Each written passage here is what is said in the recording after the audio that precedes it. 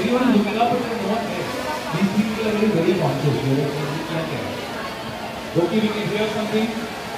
ये देखिए. Oh, there is your prize. You go to. Oh, hello. Hello.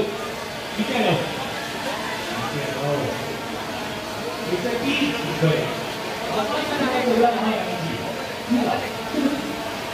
Oh, ये cool. The burger thing here. This burger is handed directly, or supposed to hand directly on head. Hi guys, this is Karan here from One Martian Way. Today I'm going to demonstrate to you a drone dropping burger that we have built for one of our clients. What you see over here is that we have modified a Phantom 2 Vision Plus drone, and we have attached to it our own circuitry. We have attached a gripper, and we have attached a burger payload, which right now is about 320 grams, which is pretty much the size of the burger of a standard size burger. So let me just give you a quick overview of how this mechanism actually operates.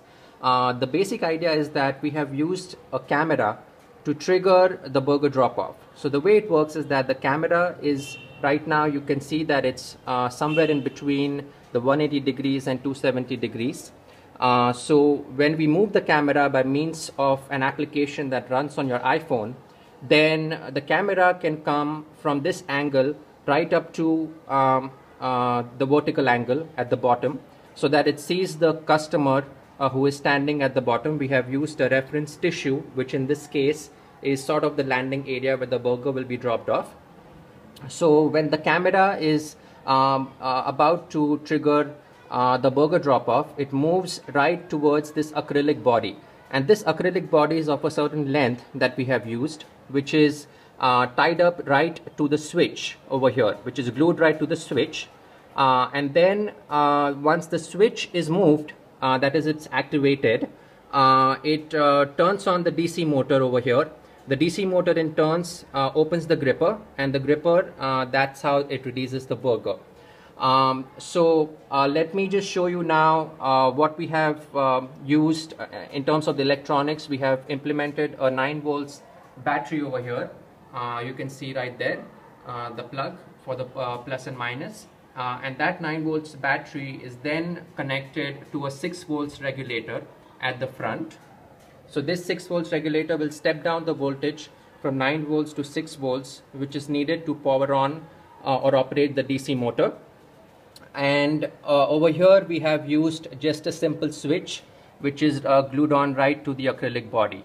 So the way the general scenario is going to be that we're going to load the burger in this position with the actual weight, the drone with the actual burger. Then the drone is going to take off.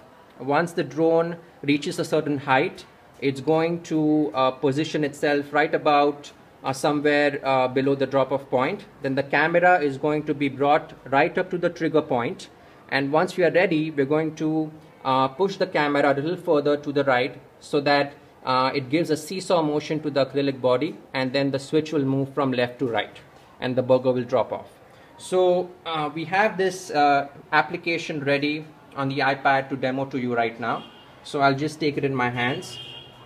The burger is right, the camera is positioned right now right at the drop-off point. You can see even on the iPad that we have used a tissue. You can see the tissue and also the burger itself, some part of the burger.